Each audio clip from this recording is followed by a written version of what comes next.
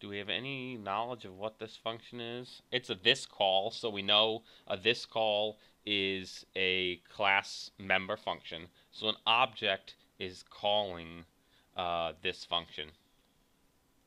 See, the first argument is a this pointer. That's how the this call works. So v6 equals this, variable 6 equals this. Well, what is this? No idea. Is there any way we can find out? Does it take a return? It takes an int return. It does. So let's scroll back up. Where were we? It's accessing the index of the matrix array. It's doing some bullshit. It's popping the matrix. The result is 0, v6 plus offset 2c. Not sure. No idea, to be honest. So I'm afraid that maybe we're not going to find this matrix. So let's keep looking, because I hate to give up. Oh, we're already in the second one. God damn it.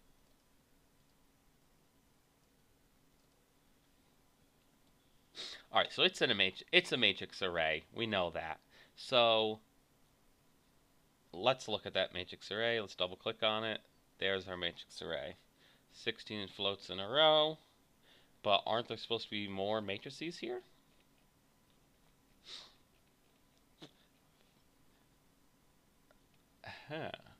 This is one of those things. Let's debug and see what happens. Are more matrices going to pop up here when we... I have no idea. Attach to process. We are going to attach to AC client and press OK. So now this is the dynamic analysis piece. I have a special desktop I like to use. Debugging 1. Thank you. So we're attached. Let's just press continue. So the game's executing. I already showed you how to use Visual Studio Debugger. It's very similar. You have play, you have pause, you have stop.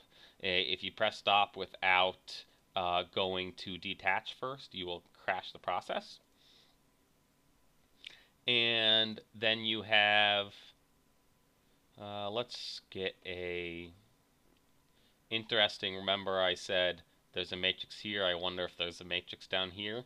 And that, this information's populated now. It is just data though. Alright, so this is one of those instances where the cheat engine is probably going to be a little bit better than IDA because we can see this stuff live. So we know that the matrix array is at this address right here. Okay, so let's look in cheat engine. Let's go to memory viewer and let's right click, display type, select float, and we want to go to address, paste that address in. So here's the matrix array thing we were just looking at. There are no matrices down here.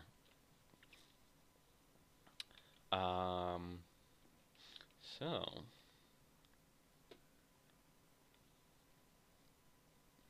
we are not moving our mouse, right? Nope, and the shit's still going crazy. What happens when we move our mouse? Oh, now we see some stuff moving up here. So let's scroll up. So this is the interesting guy got Opta's name right there. I just saw that. So when we move our mouse here, we see everything moving. When we stop moving, it all stops. So we can basically say, you know, this is our area for our matrix here. It's always interesting. Scroll up. Okay, this stuff has nothing to do with matrix, okay? Nothing.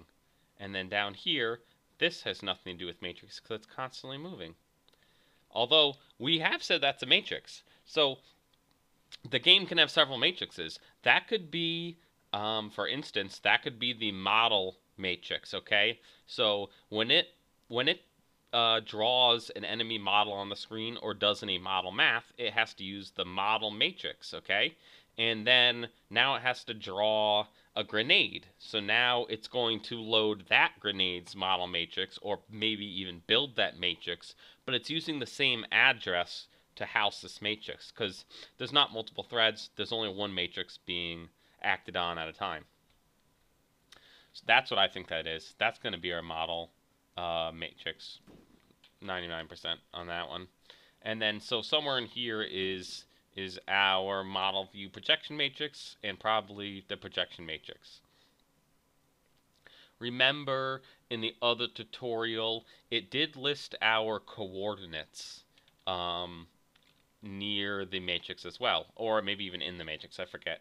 But so my x coordinate is 355, my y coordinate is 353, and I can already see, look, right here, right here. So that's pretty good. We're in the right spot. Always tricky to figure out where does the matrix begin and where does it end. I'm going to say, look how big this number is. That's not how a matrix works, okay? It's too big. So it could, maybe the matrix starts here. Probably not. I bet you it starts right here. Alright, so let's get the address of that. So this is edit, oops. No, this is 501AA0 AA8 actually. So let's actually reset this 501AA8. Click OK. Now we're aligned properly. There's that big number. There's some zeros probably for padding, and then here's the thing here. It's actually too wide. 1, 2, 3, 4 across. So we have 1, 2, 3, 4. So it's 16 floats. That's a matrix, and perhaps this is a matrix as well. Oh, and look at that. It just changed maps. Oh, but we're still in the right spot. Okay. Now this is where we may want to use, I need to get this address, 501AA8, that's correct. We want to press Control D and go to our buddy the data destructor. And I even have a structure called matrix start here.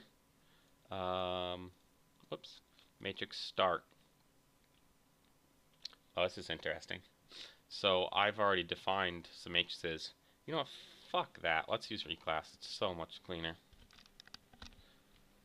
I wonder how many processes we could attach to this game without it crashing. Okay, AC client. That address was right there. And let's make this a modify a matrix. And then let's add another matrix. We need to increase the size, matrix, and matrix. So pop all these suckers open. That looks pretty good, right? So let's check the positive one when we look straight up. I do see positive 1 in the bottom two matrices. And if I scroll all the way down, I see negative 1. Well, how about that? Interesting, the top matrix, the first one, does not seem to contain a negative 1. But take into consideration, alright, just for fun, let's see, let's add some more data. Let's add another matrix, 501B68, and let's see, because we don't know how many matrices are in this array here, so is this also a matrix? Looking all the way up, I see positive 1. Look all the way down, I actually see a 1. It's negative 1 when I look up, interestingly. Weird. Is a salt cube backwards? Is all the way down positive 1 and all the way up is negative 1? Oh my god, it is. Yeah, it's opposite of the last tutorial. Alright, so these all look like valid matrices. So this is, again, you're in that position where if I know my world screen works perfectly, I'll just plug every matrix in that looks good, and then I'll see if the ESP works. Honestly, brute forcing it like that is going to be faster than me trying to figure it out. Uh, so let's just go back into my hack and let's see my matrix. The GL MVP matrix is 501AE8. That's this one? I thought it was going to be this one. But anyway, hey, so that technique worked. But again, it does take some trial and error, and it does take some guessing. All right, so let's get back to debugging, showing you how to debug with IDA. So where was that function we were looking at? So let's go to View, Open Subviews, Functions, and we want to filter by, what was it, decrease health, were we calling it? Aha, decrease health. Okay. So we now want to view, we are viewing it as text. I love graph view because these conditional jumps, it just makes it so much easier to understand. So we want to just look at decrease health. We're going to right click on this and we are going to click add breakpoint. And so now we have a breakpoint. So now let's shoot somebody and hit the breakpoint. Or, you know what, let's just do it on myself again because then we know it's the local player. Oh yeah, so breakpoint was definitely hit. Let's look here. So here we are in the function. We can have all the normal windows that we always have, but on top of that, we have the general register window, EAX, EBX, ECX, all that good shit, and then we have the flags, the flag register. And then we have the stack view. So as you're learning to reverse engineer, understanding the stack is probably the absolute hardest part. But IDA makes it very easy. It's got this great way of displaying it. We can see, so we're stopped on this first piece here. So we can see weapon index is being passed this function in EAX. So let's look. What's an EAX? EAX is 8. So is 8 the weapon we were using? Let's assume grenade is weapon index 8. Inventory stat array is passed in an EBX. So now let's look at EBX. 9C, A7, AC. So that should be where our health is, I'm assuming. So let's look at health. 97A7B0. Remember, B0 minus 4 equals AC, right? Yeah, that's correct. So this is the stat array, and if you add 4 to it, you get health, and if you add 8 to it, you get armor. So we know that's good. And then int damage is being passed on the stack. Now, chances are, here's the stack. Here's the bottom of the stack. It's kind of hard to understand. So this is the top of the stack. Like this is the top and this is the bottom. But actually, you can see that this is the bottom of the stack because it's a lower address. And as you move down, the address size increases. So the bottom's here, the top's up here. We can look at EBP and ESP. This is basically your stack frame. So ESP is your extended stack pointer. Remember, before Windows was 32-bit, it was 16-bit. So there used to only be SP, BP, DI, and SI. And when they moved to 32-bit, they made the registers prefaced with the E for extended. So the extended stack pointer is 18F850. So that's the bottom of the stack, or the top of it, whatever the fuck you want to call it. And EBP is 18F97C. So 18F97C is F97C. Oops. So there is the top of the stack, and here is the bottom at EBP. So, and then you have EIP, which is the instruction pointer. So that's showing you where your current place is. So 429C20. Yep, that's it. And it even tells us that this is we are in decreased health. And then we have EDI, ESI. EDI a lot is like an index, and ESI is like a base pointer that offsets are added to a lot of the time. And then EDX, ECX, EBX, and EX, those are truly just like general purpose registers for arithmetic and that kind of thing. So what we can do here, we can, as always, we can execute every instruction, meaning step into. We can execute or we can jump over. So step into, step over, and step out of. They just call it differently in here. And then we have run until cursor is found. This is where the control flow is nice. Compare EDI, which is damage, to max int. So jump if not 0 to this location. So jump if not 0 depends on the 0 flag, which is 0 right now.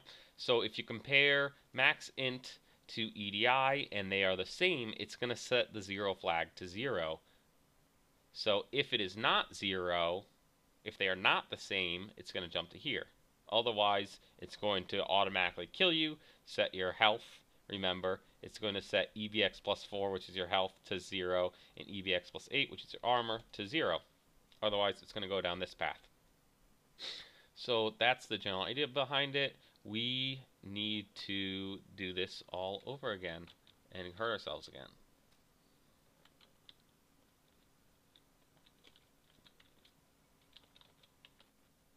Alright, so again, we can execute every instruction, and as we execute each instruction, we can see the changes being made over here. So sub ESP, this is basically a function prologue, okay? It's pushing EBP on the stack, so it's saving the stack frame from the calling function. It's moving ESP into EBP, so now it's setting up the stack frame. It's ANDing ESP to set up the stack frame, and it's I'm not sure why it's ANDing, but it's subtracting. It's basically setting up stack frame and moving it into another location.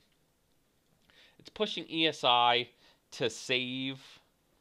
There's no call here, so it's pushing it to save it. It's saving ESI and EDI. So check that out. Maybe that's the old stack. ESI and EDI are the old stack. Let's see. Remember the user purge resets the stack before it returns. So pop EDI, pop ESI, which are right here. So it's resetting the stack frame before it returns, just like it's supposed to. So function prologue, function epilogue. So just to I'll show you some more though, and to explain what's going on. So it's subtracting hex 138 from ESP. So we're going to step into that. We see that the stack frame changed. We now have push ESI. So ESI is right here, 9CA 6B8. Now we're going to step over that, and now we see that it just pushed that address onto the stack, 9CA6B8. So there it is. And what this is basically showing you is debug 35. I believe that's a segment. So let's look at the program segmentation and expand that. And see, now we have all these dynamic link libraries added. We have some debug, which basically means that only while you are debugging were these segments visible. So these areas were allocated during execution of the program. We are now going to move EAX into ESI. All right, so now we're at move EAX into ESI. So EAX is right here, which is 8, and so 8 should end up in ESI when we step over. And now we see that that's exactly what happened. So basically, you just need to get used to, you have to compare what you see going on in the code to what's happening to the registers and what's happening to the stack. We are going to multiply 12A by ESI. Remember, 12A was the size of the weapon structure, and we're going to multiply it by ESI, which was the index, which was 8, which remember was passed into EAX right here, and then it was moved from EAX into ESI, now multiplied by 12A. So let's step over that guy, and we now see that ESI is 950. When a multiplication is done, it's stored back in the destination register. Now we're going to push EDI on the stack, 9C A6B8. So we'll look at the stack here, and now we're going to step over that, and now we're seeing that that's right here. We are going to add the weapon array offset to ESI, and maybe we want to see what is the weapon array offset. Right-click it, jump to operand, and we see it's 0. Now we need to step again. We remember we can do comments by pressing not semicolon.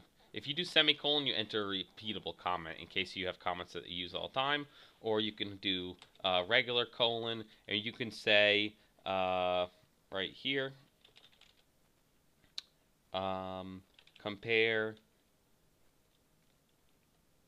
damage to max int. So you do have to have separate comments for pseudocode and then the regular disassembly view. And we can move all these things, totally modular. These are the nodes again. So you can move these guys around if that helps you understand. You can also change the color. If this was a really important function, I would change the color, and that way it would jump out at me. Another thing you can do, if this is something you're like, okay, I don't ever want my code to jump into here, so I'll make that red. Like, okay, so when I'm writing my hack, I want to do a byte hack up here so that I never end up in here. This could be like the function that does the anti-cheat, something like that. Other thing you can do is rename it. You can click right here and call it, let's call this max int kill you. There we go.